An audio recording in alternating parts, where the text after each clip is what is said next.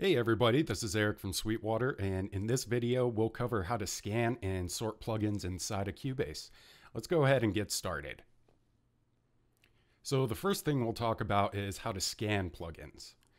If you just installed an effects plugin or virtual instrument somewhere besides one of the default plugin locations, you'll need to add that path in Cubase so it can load. First, you'll want to access the plugin manager screen. To do this, go up to Studio, then click VST Plugin Manager. Now that the plugin manager has been open, what you'll want to do is click the cog icon, and then after that, click the plus icon. Next, what you'll want to do is select the folder that your plugin is installed to, click Select Folder, and then click the refresh button.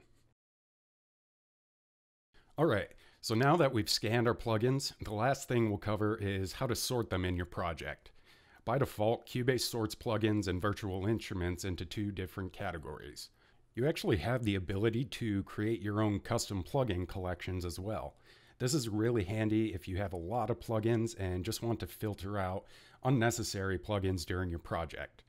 So if you have certain plugins you always use for, let's say, rock projects, you can create a custom collection in which only those specific plugins can be viewed in the Inserts tab. Let's go ahead and create a custom collection from scratch. In the VST plugin window, click the plus icon, then select Empty. Next, rename your plugin collection, then go ahead and click OK. After that, all you need to do is select all of the plugins that you want to add and then drag them right over.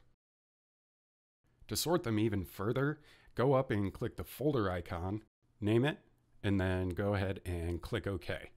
Once you've created that, select any of the specific plugins you want and drag them into the folder. Once you've created that collection, you can then go to the Inserts tab and then select any of the plugins that you just added. And there you go. That's how you scan and sort plugins inside of Cubase. If you have any questions, feel free to comment below, and also be sure to check out the SweetCare knowledge base and InSync blog for more information. Hope you have a great day, guys.